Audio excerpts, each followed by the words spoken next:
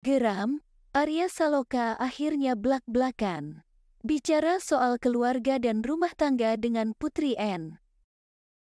Arya Saloka BLAK BLAKAN angkat bicara soal keluarganya, termasuk kehidupan rumah tangganya dengan Putri Anne.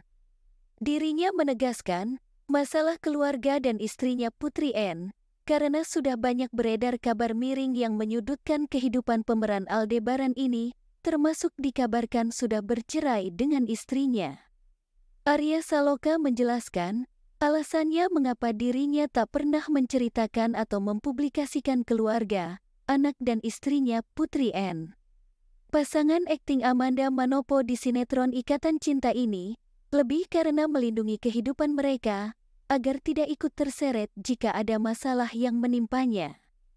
Tak mau jika ada persoalan dalam diri saya, tapi keluarga jadi ikut terbawa-bawa, kata Arya beberapa waktu lalu.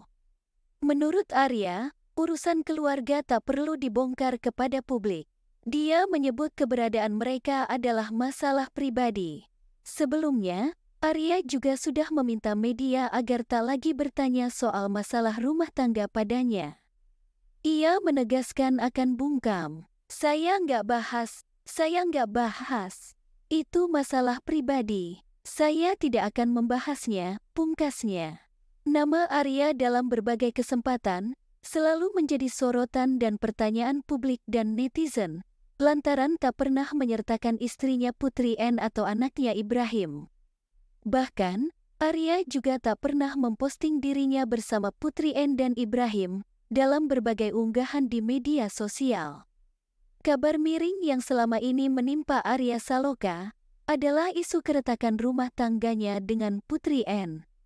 Apalagi Anne sekarang sudah melepas hijab dan sebelumnya kedapatan menghapus seluruh foto yang berkaitan dengan Arya di akun Instagramnya.